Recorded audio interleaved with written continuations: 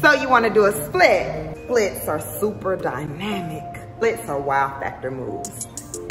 Not everybody can do one, so when you do it, victory. But how can you learn to do a split without the pain and without literally not going through the time? Let's see. Now you know you got to start with some exercise, right? Yeah, you have to do some type of warm up. So don't you just jump yourself into the split. If you don't warm your body will not give.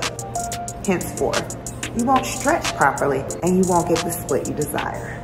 So there's the easy way to get your split. It's called a herky split. In order to get in this move, you're going to have to sit on your side, bending one leg, straightening the other. You're going to then send the leg that's bent, pressing back as far as you can go. Keep the chest lifted. Here's another view where you push the bended leg back. And again, we're trying to press back as far as we can go while still sitting on our hip. Here's another view, pressing that leg back. So if you open your legs into a straddle and you're trying to get into the movement very simply, what you can do from the straddle, make sure the preferred leg is straight, and then you will just start to bend one of your knees. And as you do that, pressing your foot toward your glute and then pressing your knee back. This is a version of an illusion split. And in this split, you're sitting off onto your hip while one of your legs are not completely straight because you're actually leaning onto it. So hence creates the illusion of an actual full split. From behind, we're looking like this. Go into your straddle. Preferred leg is going to be my left. I'm going to bend the opposite leg and press back, leaning onto the hip of the leg that is extended. A cute little wow combo for this particular illusion split looks like so. You will start sitting with your hands behind you and your fingertips pointed back and away and your knees toward your chest.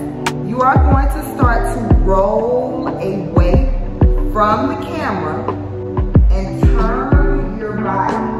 Like you're going into what we call a tabletop. So a tabletop looks like so. You're going to turn back.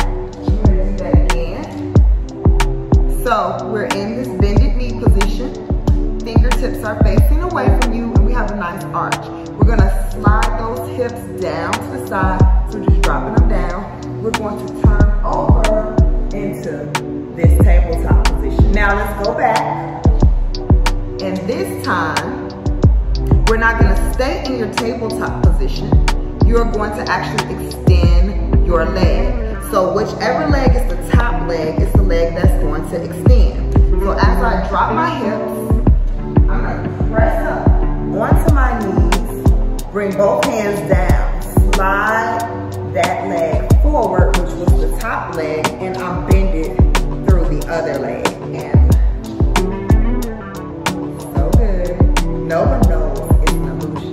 So here we are, dropping both of those knees to the side, coming onto the bottom knee, bringing both hands down, sliding that leg forward, and dropping down onto the hip. So as you see, this leg is straight, which was my top leg when I started, and now my back leg has a slight bend in it and it's pressed through. I am sitting on my left hip. So here we are, ladies. We're gonna drop that hip. Again, taking that hand, bringing it forward and around, taking that leg through, and we're gonna sit down on that hip. Hence, another perfect illusion split. Ladies, doing a split can be so much fun. I suggest that you take progress pictures because if you don't take pictures or video, or if you don't chart, you really cannot tell how much flexibility you're actually gaining. Till the next one, happy splitting, ladies. And check out part 2 next.